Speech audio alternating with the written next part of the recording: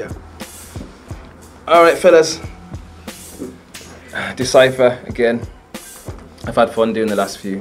And today we're gonna have more fun. Yes. Yep. Yeah. You saying yes because I'm saying yes, or you believe me? Yes. We gotta have fun. We gotta have fun. Okay. Subject says we'll get fun. Yes, yes, yes. Yeah, of course. Today, I'll talk about the anointing, and I put it in quotes, the anointing. Yeah. Mainly because I've had mixed feelings about what the word means or how people have used it, probably more than what the word means. And I suppose just to throw out there, I'm just going to throw out there, where we are, we've got superstar preachers in the Western world and people making money off it, and it seems to be a tagline, seems to be thrown on a lot of flyers and a lot of church promotions to say, come and see the anointed minister, come and see the anointed songstress, come and see the anointed. I got to the point where I was like, what do they really mean? You know, when a word become even redundant because it's used so much. And does that have a stamp of approval to say, this is the person you need to see? What is it we're looking for? Mm-hmm. So I just want us to really talk about that, debate it. What is this word? You know, what should Christians be expecting? Does it mean one man is above another man? Is one person anointed and another one isn't? You know, so that's what I want to talk about. You know, anybody watching, obviously, they're gonna have their own views, but let's just put ours out there and see if we can help them. What's your views about that? My views. Growing up, anointing comes with if you're an anointed minister of God, comes with prowess. You know what I mean? And as you grow up, you kind of like, in the church, I grew up in the church, and if someone says, yo, that minister's anointed, you kind of like, yo, he's gonna call me some serious stuff today and whatever.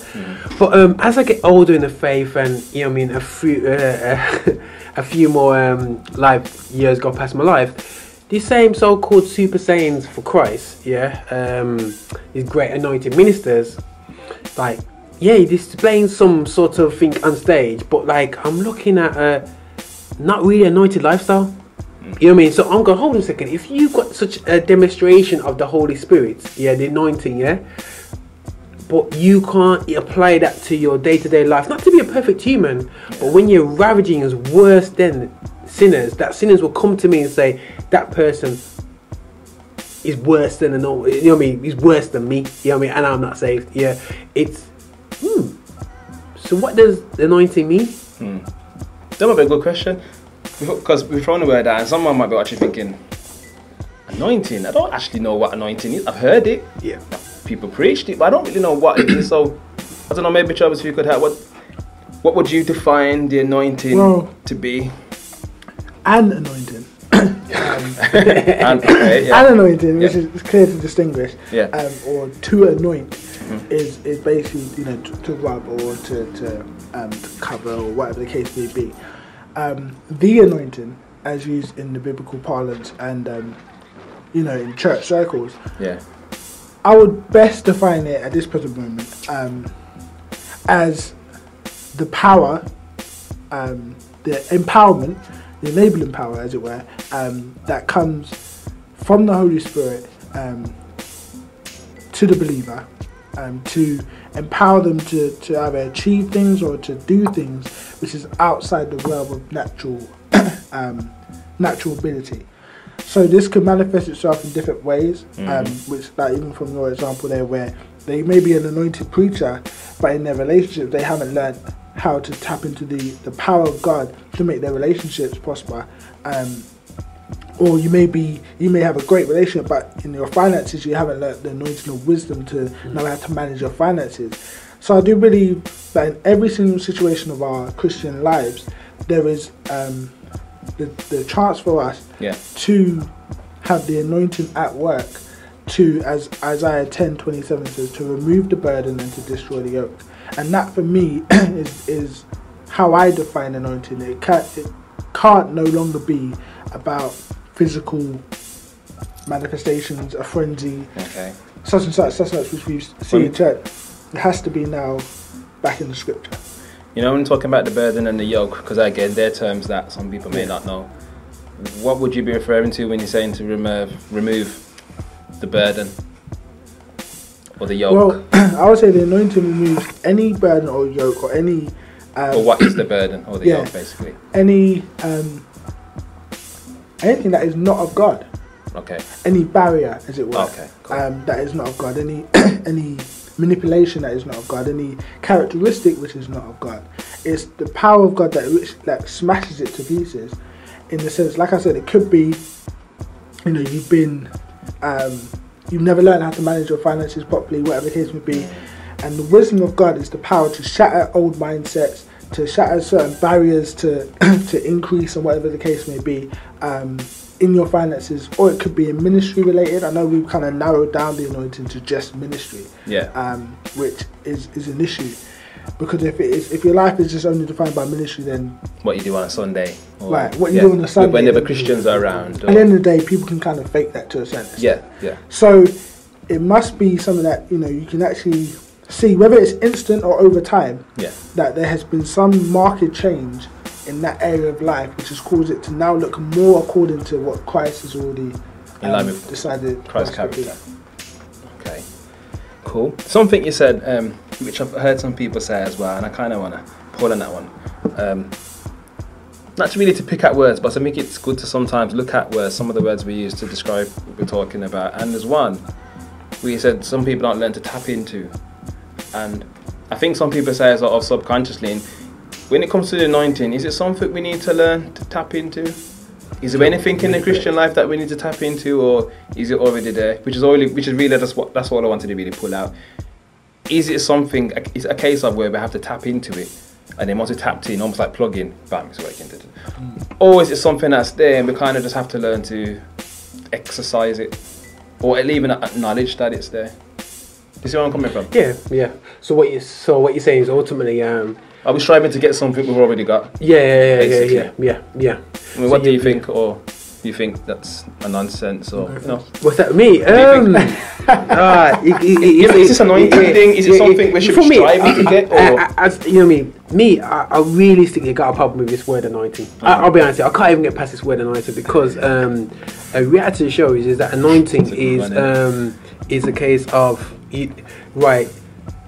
what we're striving for, because people strive to be anointed ministers of the gospel. You know what I'm saying? Whatever still, yeah. But really, I want to have a spirit-filled, a spirit-led, a purpose-led life in Christ. Yeah, first and foremost. Yeah, but people strive to manifest this so-called glory-bound message, ministry, fire's coming down. We're gonna be putting on this gig Affinity, yeah, and it'd be really cool. Like I'll be straight. I look at Acts, yeah, and I look at the audible sound of the Holy Spirit in the place, and the place shaking, fire from heaven, and all this stuff. Like, yeah, that's the manifestation of the anointing. You say all these things, and you hear all these great things. Yeah, is that let's have it happen. Yeah. But realistically, it's a case of how do we define an anointed minister? Anointing is the process of slapping oil on your forehead. Yeah. Whether it's coconut oil, whether it's virgin olive oil, whatever oil it is. It could be slapping anything. Oil is what they use in Old Testament. Exactly. It could be lard, whatever it is. You mean? Because in the end of the day, you saying because the biblical times, olive oil was the local. Yeah, because olives there. Yeah. If it was in England, it could have been lard. You know what I'm saying? If it was in the West Indies, it would have been coconut oil. You know what I'm saying? So we had to show it was just because of the zone. That was the oil that was local to them. Yeah. So we now in tradition, and we will hopefully look at that scripture that we pointed out, where they say the elders bring the sick to the elders, and anoint them. You know what I'm saying? Book of James, which is great and fantastic. Yeah, I'm not saying people can't use oil and anoint people with oil, but it's anointed. We're looking at if you're anointed or not. You know what I'm saying? I'm like, okay, right. Are we looking at? I'd rather be spirit led and use this word of anointed, this so-called manifestation of everyone enjoying your ministry and going, it was such an anointed ministry because I enjoyed the manifestation of something, which realistically, somebody who's not saved can do. Yeah, but I suppose you talk about anointing in two different aspects, right? Because there's the anointing of healing someone, and then you talk about the anointing of the minister on the on the stage or whatever, come to preach, come to sing, come to dance, come to do whatever they're doing. And the one about the healing, I can understand that, and I hear what you're saying as well, that simply it's just a place of something on. Can be oil, can be something else. But we know the power to heal the sick has got to be the Spirit. Yeah. Bottom line, oil don't heal anybody. It's got to be the Spirit of God. But I want to really make the distinction clear, because I think where your hang up and my hang up is the way we throw that word out when it comes to the preacher or the superstar person who's being marketed that way, and if it's damaging the faith and the body, or if it's helping. I mean, what do you think in terms of local churches, or what you see on the God channels or TV and all? Both. I think if it's done in the wrong way, it is damaging. Like everything, like most things in the Bible. How many wars have been fought with the Bible? Slavery was justified with the Bible, you know. When things are taken, the book was never meant to be interpreted outside of love or outside the relationship with God. When it's under that context, I believe it's great, because I know when I've come to have a watch someone who is, I've been told is anointed, it inspires me, you know, and it does inspire me to draw deeper in my relationship, so as to, you know, ultimately get to a point where I have the results that they have, you know, or you know, the manifestation of the Spirit of God in the ministry as they do. But at the same time, I do think it can be used in a way almost to intimidate people and make people feel like they can't be anointed, which is completely unscriptural. Yeah.